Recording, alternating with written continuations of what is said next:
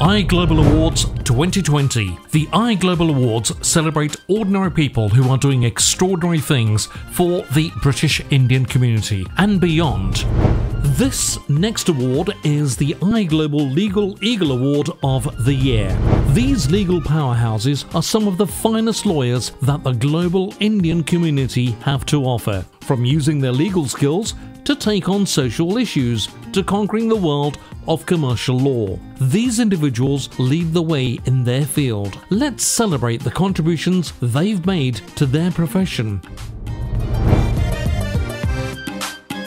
And the finalists are Mona Arshi. This hugely accomplished British Indian human rights lawyer and poet has been recognised for her work by being appointed as Honorary Professor of English and Law at the University of Liverpool. Mona is also a former winner of the prestigious Forward Prize for Poetry in 2015 for her debut collection of poems, Small Hands.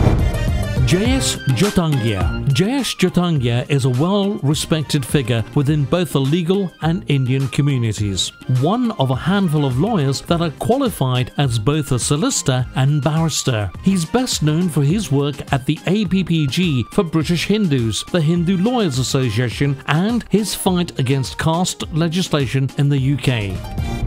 Pranav Banot. Pranav Banot is a litigation solicitor at Meeby & Co Solicitors LLP and was shortlisted in 2019 as Junior Lawyer of the Year. He's also involved in the running of numerous UK-India legal organisations, such as being a co-founder of the India-UK Legal Exchange Programme and UK Chair the India National Association of Legal Professionals. Shashnak Krishna. Shashnak Krishna is a partner at law firm McDermott, Will and Emery. He's head of their energy infrastructure and climate change team in London and the deputy head of McDermott's India Group. Legal 500 has recognised him as a next-generation lawyer for power and renewables in the London market. And the winner is Jayesh Jyotangia. I caught up with them earlier to get their reaction to winning this award. Hello and welcome to the iGlobal Diwali Fest 2020, and what a privilege and pleasure it is to be with you here once again, talking to some astute, wonderful people who've done great things for the community and for themselves, and especially for charity as well. This particular gentleman who I'm talking to today has done tremendous work, lots of work over the years for charity, and he's just reminded me in our previous conversation that when there was the Gujarat earthquake appeal, how instrumental he was, along with his team, in raising funds for that very, very worthy and disastrous cause that happened then. His name is Jayesh Jyotangia, and Jayesh joins us today right here on the show. And first of all, Jayesh, let me congratulate you on your wonderful achievement and the award that you've received from iGlobal. Thank you. Thank you very much, Tony. You're very worthy of it, I'm sure. And first of all, very happy Diwali to you.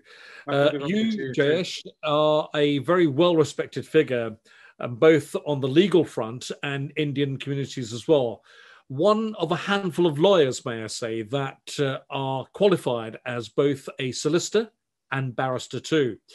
Best known for your work at the APPG for British Hindus, the Hindu Lawyers Association, and your fight against caste legislation in the UK as well. So that's quite a portfolio you've got under your belt there. What made you go into this particular field and champion such a worthy cause? Hi, Tony. Happy Diwali to you. Thank you. Thank you. I feel quite privileged and overwhelmed, actually, by being a recipient of this award, especially by such an acclaimed group as iGlobal and India Incorporated. So it's an honor, actually. But yeah, to answer your question, I mean, if you look at Indians globally, we've got something in our DNA whereby we want to live peacefully in a harmonious way. We contribute to society, not just economically, but spiritually. We tend to get on and we assimilate into that society. So I think that the motivation behind doing things with regards to defeating caste legislation was all to do with getting everyone to understand and appreciate that when it comes to breaking forces, where you've got things like caste, or it's being utilized to break us as a community. I think that was the motivation. And, I encourage, everyone to sort of like support this cause, to say that, caste is completely unwelcomed. It's non-existent in this country. And we've got to learn to, cooperate, work together, contribute to society together. And I think so that was the main motivation. When you see a breaking force, you want to do something about it, and you want to make a stand for that. Jayesh, when you talk about caste, does that mean that you're talking about caste within the Asian community, or are you talking about caste living in the UK in a British society, or both? Yeah, a bit of both, really. I mean, we've come such a long way, whereby we're not recognised by caste, to be honest, here in this country. Being frank, I don't know what caste I belong to. My ancestors and myself have probably changed professions, etc., etc. So it's irrelevant. And when you put that word into legislation, it was going to divide us, and that we needed to have a stand against that. Certainly, the caste situation has divided communities. It's very much a case of us and them. What have you done to eliminate that and to bring about greater awareness and communication within the community? Well, being, part of the secretariat team at the All-Party Parliamentary Group for British Hindus, and also Hindu Lawyers Association, we, and have been since this debate started, and probably since around about 2010 onwards, and then 2013, it became more of a debate, so to speak, in Parliament. We, myself and the team with the APPG, we tried to get our parliamentarians to understand and appreciate what is the fabric of British Hindu society here. Is it caste? Is it prevalent? And the answer to that question was no. So it was a matter of educating MPs and lawyers and people who basically have got influence in society, to get them to understand and appreciate. Actually, no, caste is not non-existent. It's not an issue as far as we're concerned. So as a community, we don't want to be taking 5 steps backwards when we've already come such a long way here and assimilated into British society. What have been your achievements to date then so far? Well, yeah, we got so there was a consultation that happened around about 2016 that we wanted to happen. We wanted parliamentarians to actually do a proper consultation with the Hindu community, to actually so they've got their facts before they come to determining whether or not this particular word needs to come into legislation as a protected characteristic. And when that consultation happened and the answers started to come back as part of that consultation, lo and behold, caste was not an issue. So that's the impact. Yeah, it's been very good.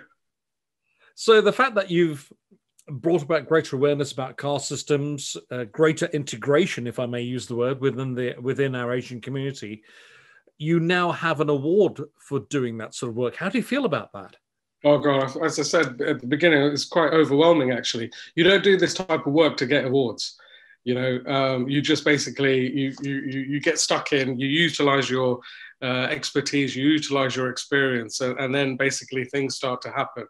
We wanted to make this, the awareness campaign for us was basically to say that, is caste prevalent in the UK? It's not, okay? And therefore the debate stops there. We don't want it in legislation.